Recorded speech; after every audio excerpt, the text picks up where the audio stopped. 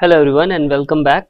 Here we have another simple operation, that is set difference. It gives you a facility to find out a tuple which is present in one relation but not present in the next other relation. So it is again a binary operation.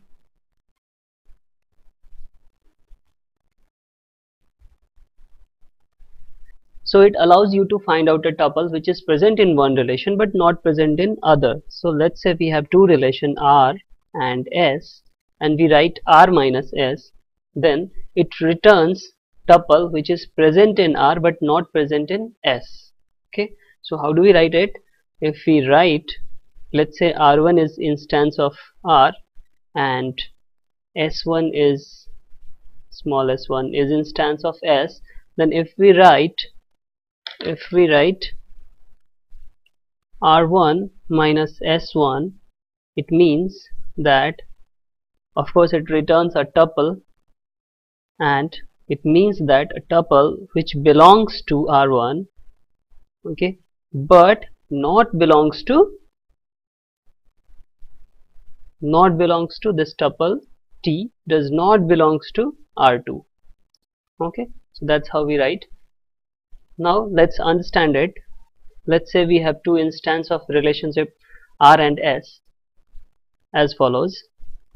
So if we have two relations R and S and the instance for these relations are as given here, and we have to find out R minus S, then what we will do, we will just find out a row which is present in this R but not present in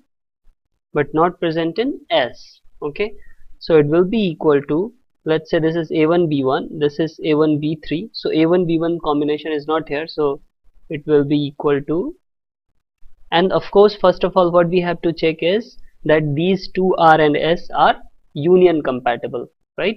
So they have to be union compatible, and you know well what is union compatibility. So here we will see which row is present here in R but not present in S. So a1 b1, of course it is present in R but not present in S.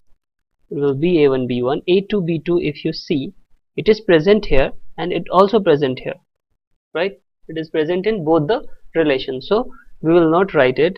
Now let's say a3 b1. So a3 b1 is present here in R but not present in S, so we will have a3 b1.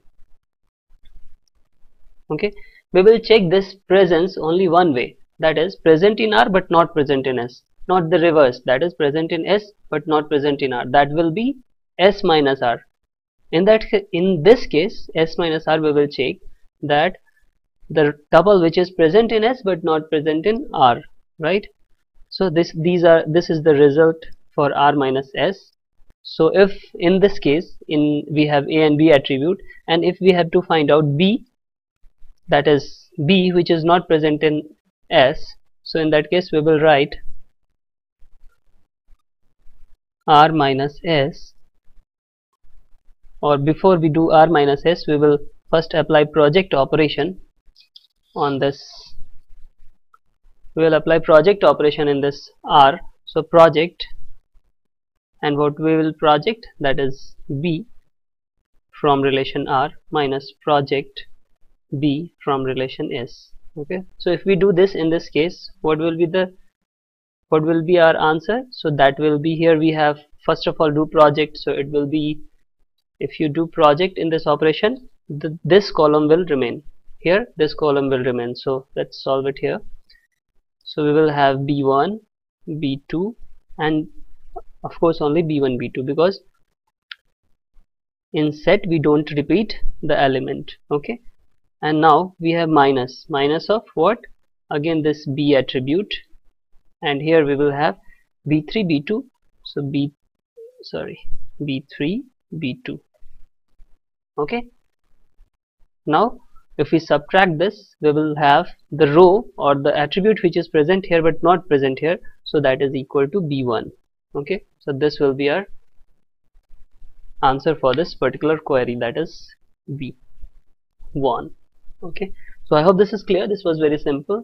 Next we will in the next lecture we will understand what is cross product. So see you in the next lecture. Thanks for watching.